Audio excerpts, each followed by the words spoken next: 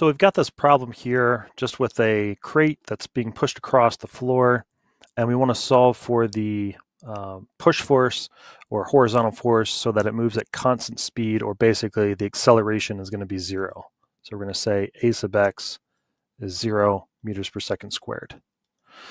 So we start with the force diagram here, and I'm going to draw it as a single point reduced in the middle of this graph, and we've got the push force, and then we have our frictional force, kinetic friction. Then pushing off of the ground, we've got our normal force, and then we're always going to have our weight force, or mg, that's directed towards the center of the earth, straight down. So we always start our force problems by using Newton's second law in both the x and the y direction. And I'm just going to underline this here to remind you that these are really things we use to generate the equation. So Newton's second law is really powerful because we get to generate equations for this exact problem right on the spot. And that's what we're going to use this for. And it's asking, what are all the forces in the x? Well, we can define up and to the right as positive, and this is our x direction, this is our y direction.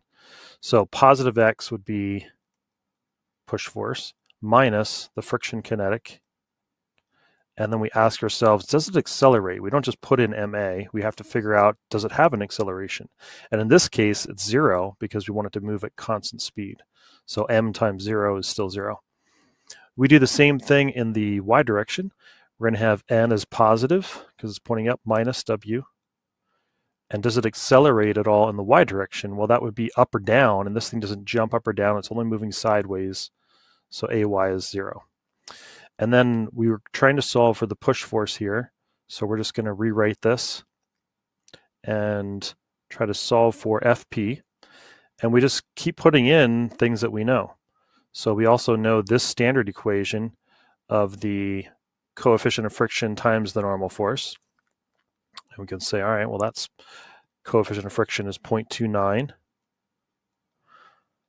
And then I'm going to need to find n. So I've got to go over here and find this using my y equations.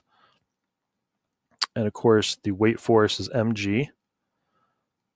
And we have the mass of 17 kilograms times positive 9.8. And this is really key here. We're going to use positive 9.8 because we already counted for the negative sign, the direction of it pointing down when we did the sum of the forces. So you don't want to put another negative in here and get a double negative and get the signs wrong. We already counted for the sign here, so we use positive g, or the magnitude of g. So we're going to pull out our calculator here and just do 17 times 9.8.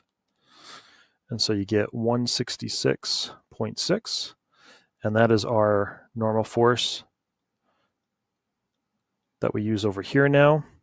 And we do this final math here, and we're going to get 48.31. And of course, we can put in our units here now that we have the final answer.